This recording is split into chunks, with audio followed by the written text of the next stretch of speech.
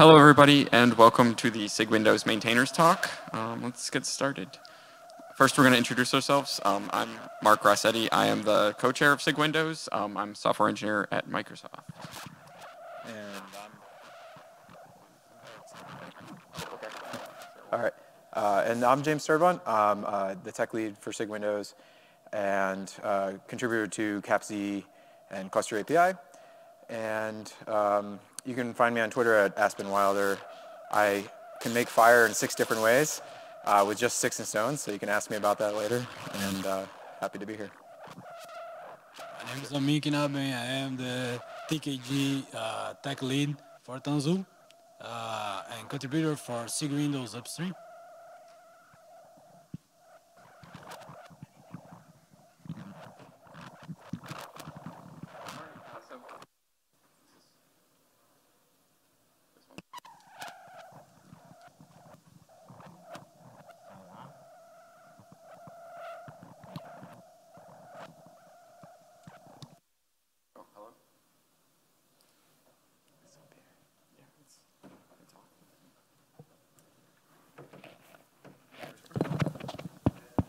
Yes, mine seems to be working.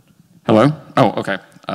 So here's some updates. We're going to just do some project updates, demo a little bit of the work that's going to be coming, share some additional resources, and then open up for Q&A. I can start. So first, I'll just give a little bit of an overview of the enhancements that SIG-Windows is working on. The first one is the OS field and the pod spec. That one recently graduated in the last release to stable. Next is host process containers. We actually had a whole talk about using host process containers earlier in the conference, and I encourage everybody to check that out. New one is host network support for Windows containers. We're targeting alpha in Kubernetes 126 or this release. Then there's node service log viewer. We've got a demo of that coming. That will be hopefully going alpha in 126 as well. We've been working with SIG-Node a lot to have parity with their CRI-based stats support, so it works on Windows and Linux. And next is operational readiness. We can go into some of these. So this is a little bit of information about the pod OS field. This field was, I think, added in 122, but it's stable in 125 right now. So for people who aren't familiar with this, you can specify the OS that the pod is intended to run on directly in the pod spec. And this gives a number of different benefits. Some core components of Kubernetes, like the kubelet, have been enlightened to honor this field. The scheduler still isn't. But what this allows you to do is it allows you to, we added a lot more checks into different components to make sure that the container image that you're pulling is targeting the right OS and return a much richer error around that. The other really important thing that I'll highlight is this is tightly integrated with the new pod security admission. So a lot of the fields that are that you can't set in the restricted policy are, there's a lot of rules about what fields you must drop or set, and those don't always apply to Windows. So this was a nice solution. So if say your pod is running on Windows, we will allow you to run restricted pods without dropping all Linux capabilities, which doesn't make sense. So there's that. Next is we're going to do an update on host process containers. We are going stable in this release 126. There is a little bit of new functionality that will require Containerd 1.7, but everything is fully backwards compatible with the old implementations. One of the big highlights and one of the big reasons why we were waiting so long to go to stable is now the volume mount behavior is much more kind of as expected with containers. And a big plus is we can do, you can use all the in-cluster clients and configs. Another thing I'll call out is we now have a very thin base, or a slim base image that you can use to build these host process containers on. It's about 25 kilobytes, which for people who are used to running Windows containers is extremely small. And we've got demos of all of this on the other video. There's a link to the KEP and more information and a link to the other talk right there as well. Let me hand it over to James. Yeah, sure. So I think I'm good. Yeah, so with the host process container support, we've seen it adopted very heavily across the community. And the Windows Node Exporter is one of the ones that we've seen it used very heavily. There was an open issue in Windows Exporter for about 3 years to add support here.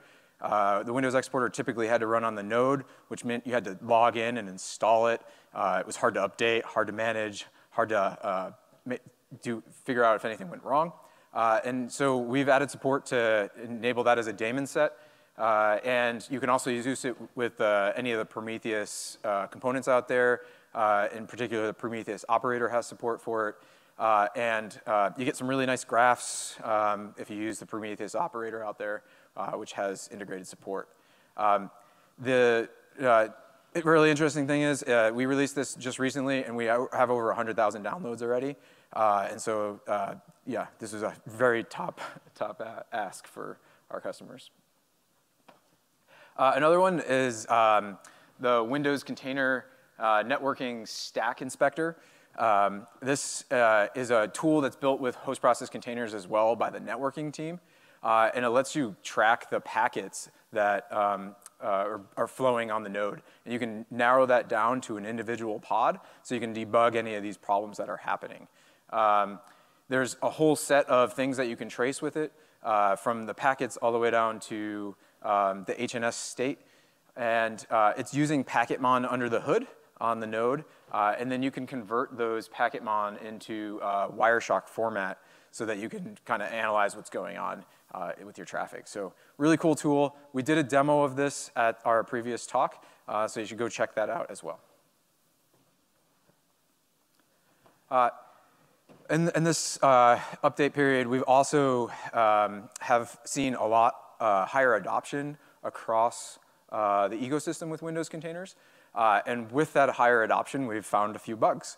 And one of those was in KubeProxy. And you can see the time stats here and how much it has improved. And it's particularly for Windows Server 2022. But what was happening was it was very expensive to make these calls into the OS to update the proxy rules that redirected the traffic.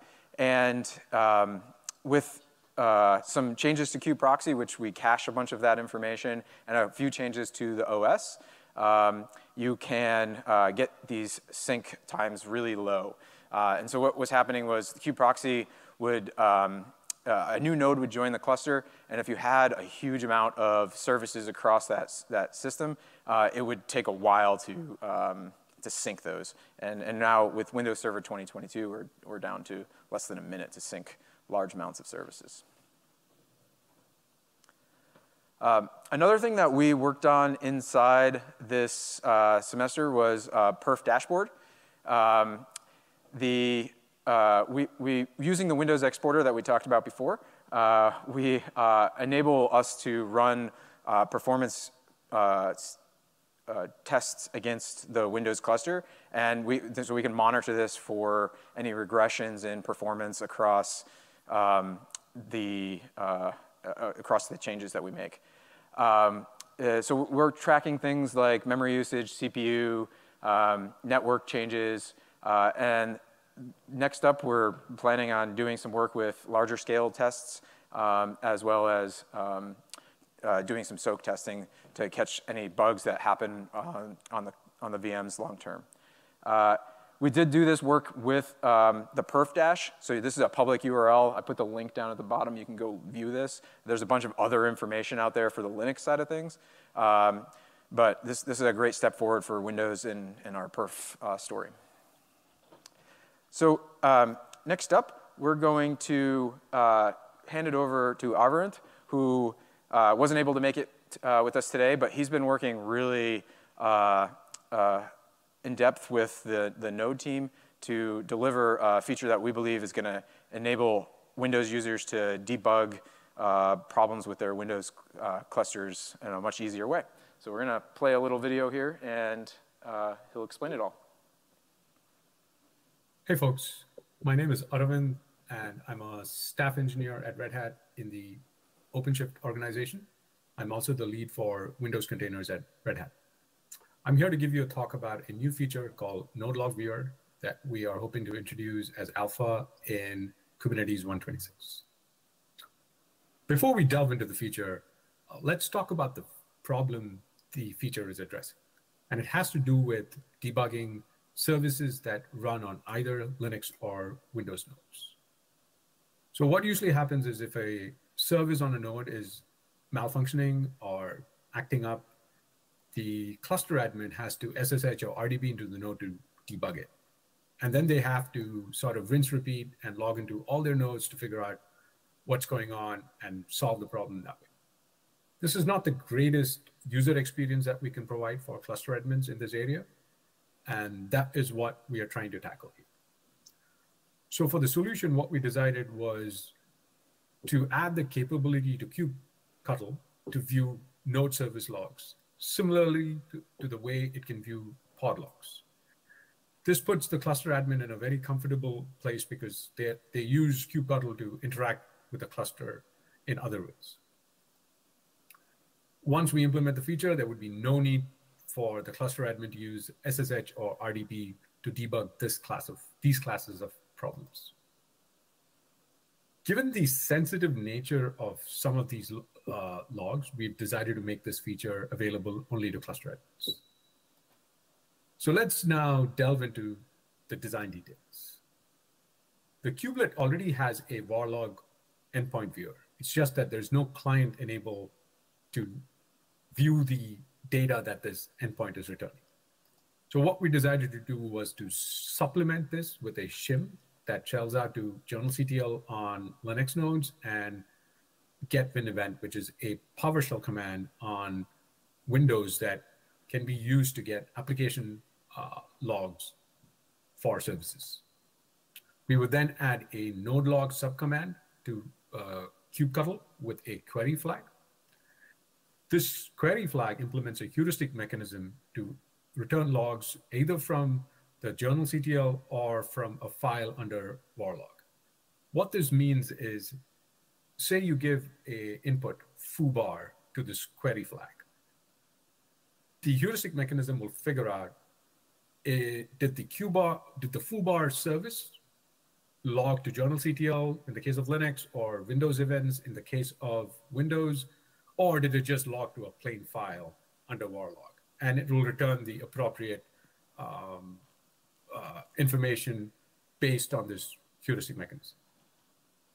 I do want to give a huge thank you and a call out to Tim Hawken for suggesting this mechanism. So it's thanks to him that we have this feature. In the alpha phase, the feature is going to be enabled by a feature gate called nodelogviewer, and it'll be restricted to Linux nodes with systemd/journald support and Windows services that log to c::varlog and the application logs. But this would work across all Windows variants. I also want to call out that this is based on an implementation by Clayton Coleman, which he did for OpenShift 4.0.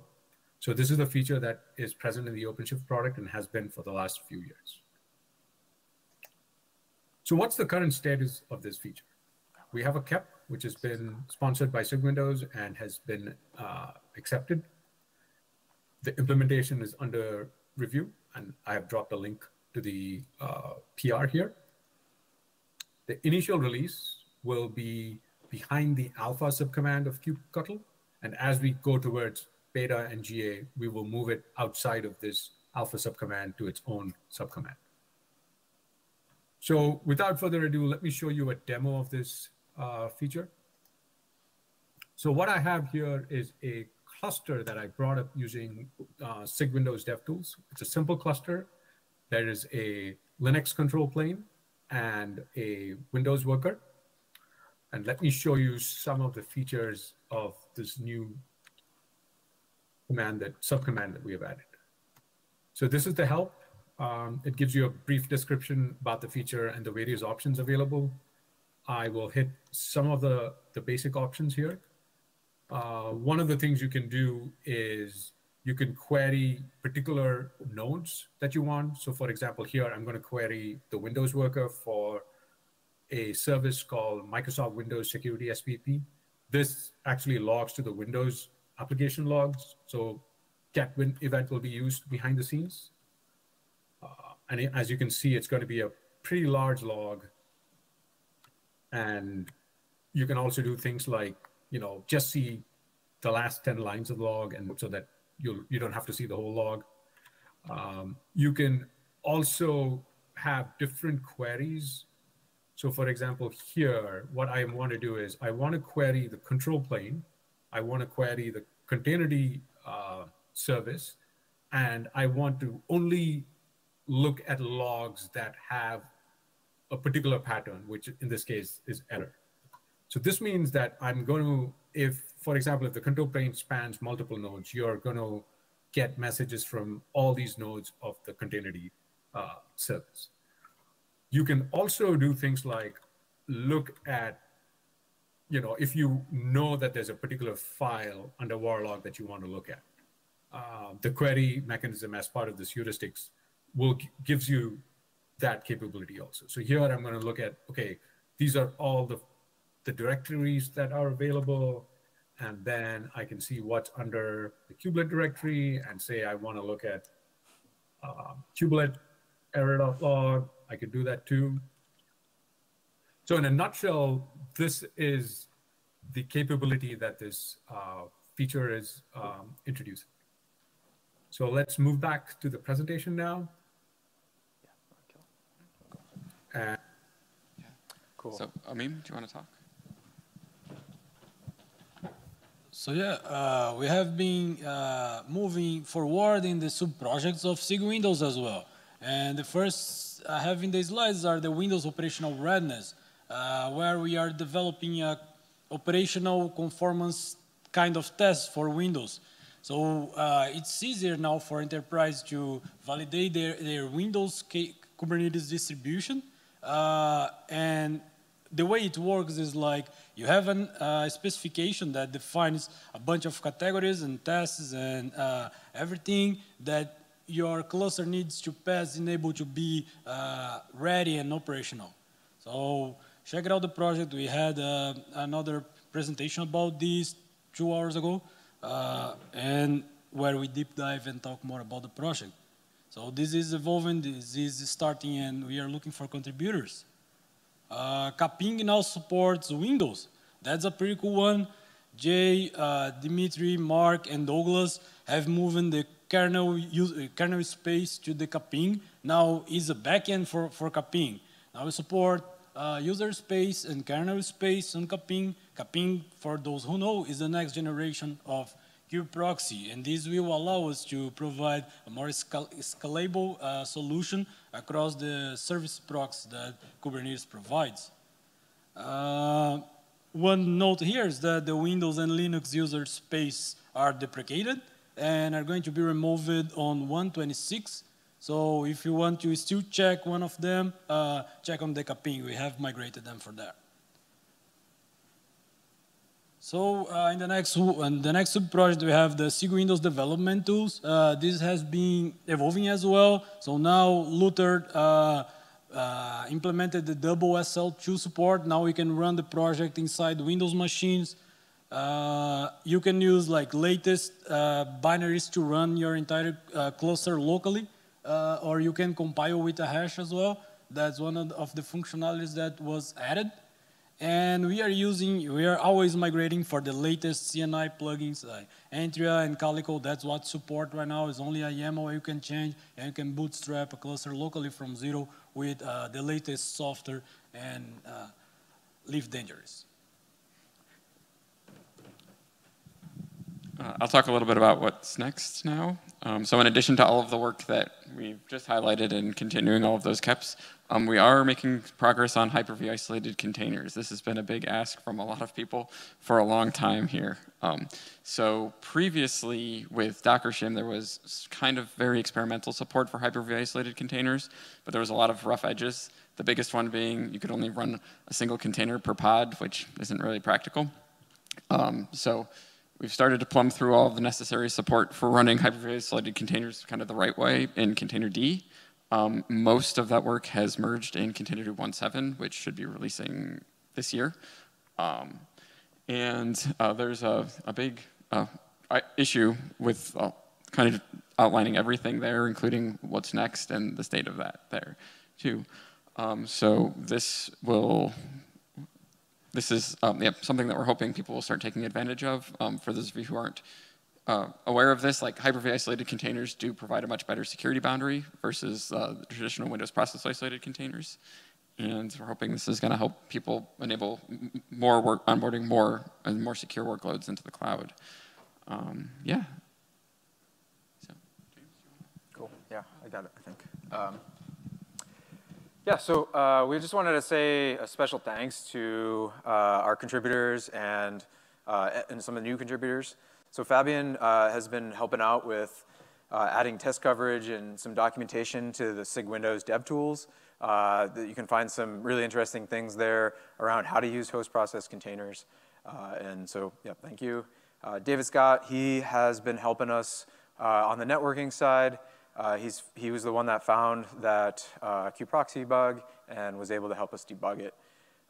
Andrew Collins, he's came to SIG-Windows a few times and helped us with some of the perf work that they're doing over at Red Hat. And so really appreciate the help there. Arvind, for all the work that he's doing. That was a really cool feature. I think one of the really good use cases for the feature that he's working on is GMSA, being able to query the event logs and identify any problems that you're doing when you're setting that up. And Dimitrie, he's helped out with the Win kernel proxyer and the KPNG project. And there's so many other people who have contributed, and so if we forgot your name, we're really sorry. But we really appreciate your work. And come out and help us out. We'd love to help. And on that, so we'll talk about how to contribute.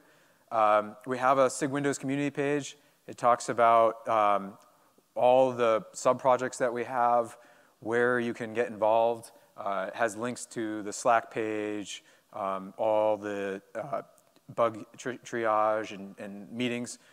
We have a contributing guide that helps you get started specifically for Windows. We have community meetings every Tuesday at 9:30 Pacific. And we also, after that, if you come into SIG-Windows and you have a problem and you want to just kind of hack on something, we do some pairing sessions afterwards. So somebody can drop in and say, hey, I've got this problem, and we'll just kind of hop in and start working on it. And so that's a really cool way to get started and get your questions answered. Some other ways that you can get started is the documentation and other projects that we've kind of mentioned throughout here. We're looking for contributors across the board there. And every other Thursday at 9:30, we also do bug and issue triaging. And so there's a small group of us that just go through our backlog and triage it and start to figure out what's going on and which ones we're going to solve.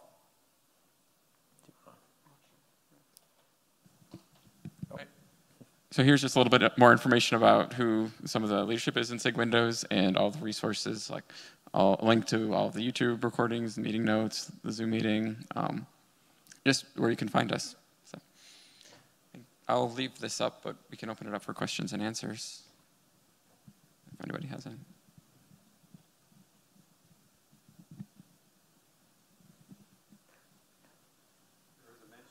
One second, yeah. That way everybody can hear you on the recording. Yeah. Yes, of course. Hi, thank you.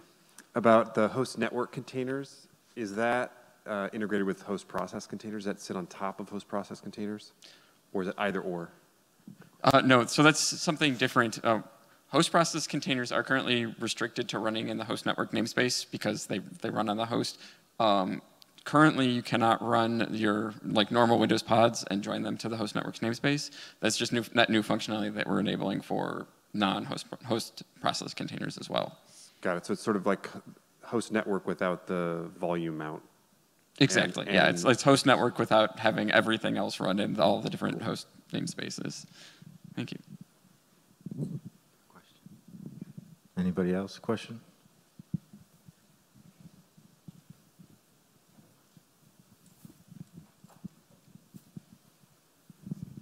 Hello, thank you for your talk.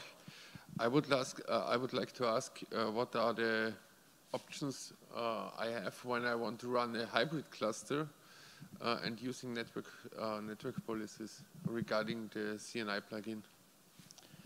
That is still being considered, right? Or that's still TBD. This was the primary reason not using a hybrid cluster.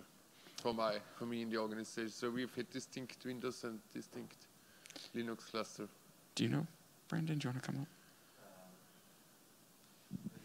Brandon said. Sorry, could you repeat the question? My question was, what options do I have when I want to run network policies in a hybrid cluster regarding to the CNI plugin?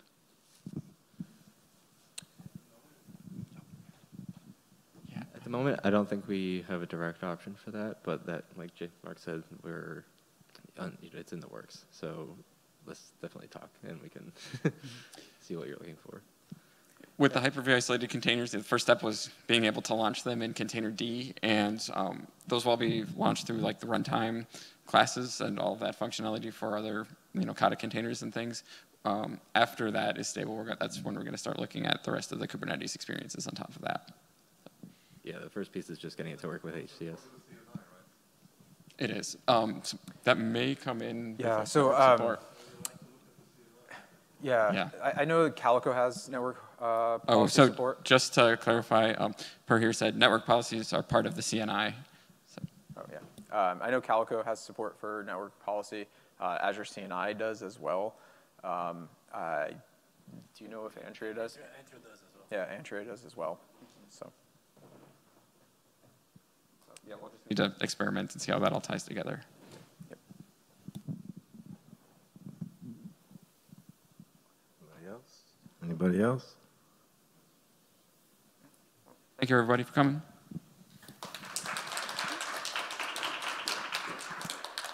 Oh yeah.